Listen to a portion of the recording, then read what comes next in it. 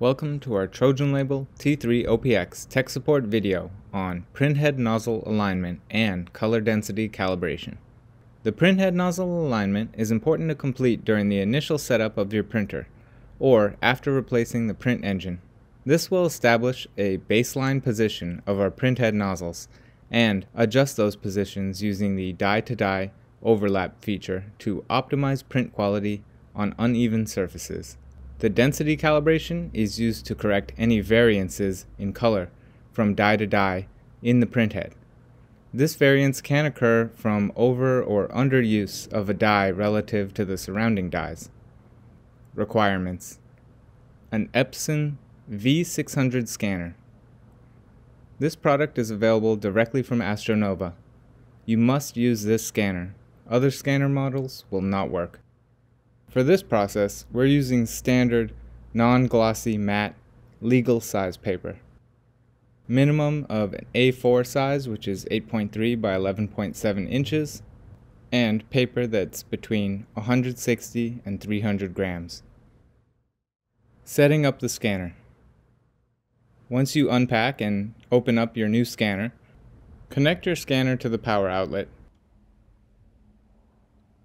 Slide the gray transport lock on the back of the scanner to the unlock position, then connect the USB cable to your scanner. Power on the scanner by pressing the gray power button on the right-hand side of the scanner, and plug the USB cable from the scanner to the back of the T3-OPX. Print nozzle alignment chart. Place the paper on the feeding side of the table. Initialize the height control and set the fan zones 1 through 5 to 0. If you have questions on how to initialize the height control in the T3-OPX, we created another helpful tech support video on that topic. Adjust the edge sensor and calibrate print height to the paper. Please note, if you're using standard paper, which is 160 to 300 grams, the printhead height of 1 millimeter will typically produce the best results. If you're not using standard paper, you may have to adjust the height manually. Feed the paper by pressing the feed button on the touchscreen. Observe that the paper travels smoothly and doesn't shift position when it passes underneath the T3-OPX printhead.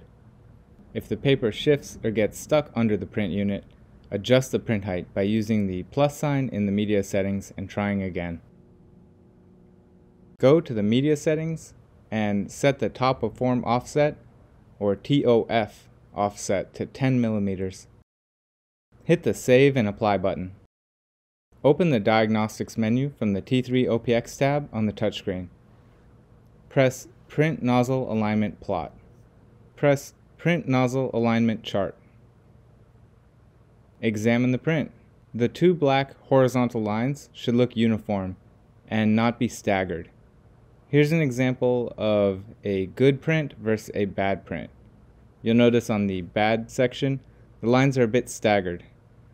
If the chart does not look like our example, please print your chart again.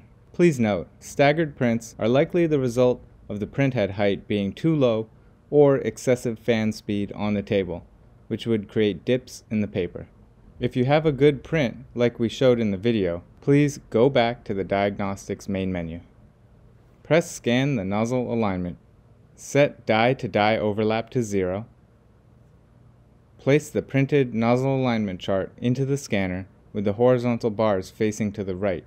Align the printed chart inside the glass scanning area. It's okay if some of the paper sticks out of the glass scanning area, but make sure that the entire printed chart is fully scanned. Press Scan Nozzle Alignment Chart. If successful, then apply the settings. If it fails, examine your print nozzle alignment chart and try again by placing the chart with the horizontal bars facing left. And that's it! You've successfully completed the printhead nozzle alignment. Now we'll work on color density calibration. Go to the Diagnostics menu in the T3-OPX tab. Press Print Density Charts. Place the paper on the feeding side of the table. Press Print Density Chart for black color. The density chart should look uniform and not be staggered. Repeat the previous steps for CMY on individual pieces of paper. Press Go back to the Diagnostics main menu. Press Scan Density Charts. Place the printhead density chart on the scanner. Scan the result for each color, and if successful, apply the settings. If it fails, examine the chart and try again. And that's it! You successfully completed the color density calibration. If you have any questions about this process, please contact tech support or visit us online at astronovaproductid.com.